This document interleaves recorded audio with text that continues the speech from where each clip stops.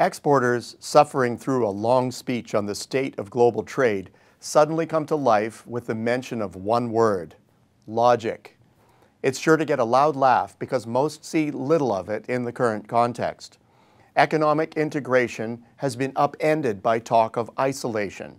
Negotiation has been nixed by nationalism.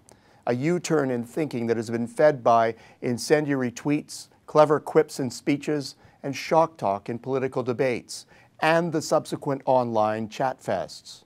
To the average cross-border business person, it's alarmingly chaotic. Logic seems to have very little to do with it. Sadly, when it comes to the broad discussions on international trade, illogic is nothing new. It has clouded every free trade discussion and negotiation, from the armchair analyst to the media to the halls of power. It reaches its apex in times of crisis, when policy options seem few. And with the alarming decade-long groundswell of populism, politicians are liberally slinging out statements that clash with conventional wisdom.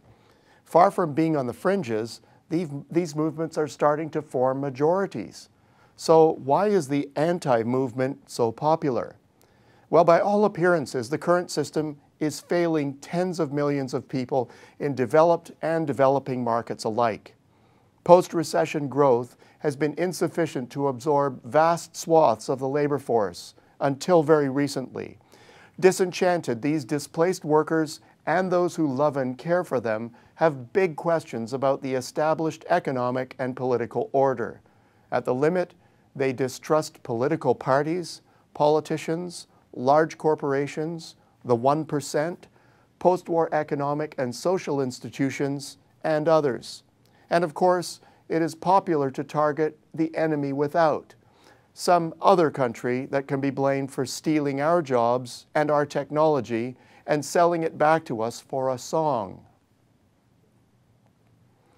While there is some truth in these statements, the impression they give is that the system is so broken that it needs to be dismantled, that we need to revert to more closed systems that leave us less vulnerable to external forces beyond our control.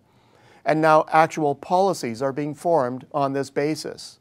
Higher tariffs, greater non-tariff barriers, annulments of free trade pacts, dissolution of regional integration systems, all seem part of the new approach to the growth dilemma. Brexit, the US-China tariff spat, America's withdrawal from the CPTPP, challenges to the WTO, growing disdain for multilateral free trade deals, these all threaten the current foundations of modern trade. Now, it's not as if those foundations were easily laid. Free trade was hotly debated. But after it was enacted and the benefits seen, it caught on like wildfire. No longer was it hard to convince regular folk about the benefits of gains from trade, comparative advantage, economies of scale, and other complex economic notions. They are easy to accept when they appear to be working. Here we come to the critical question: what's the game plan? At the core of the acrimony is insufficient economic growth. If the plan is to reboot or augment growth, then policymakers had better get it right.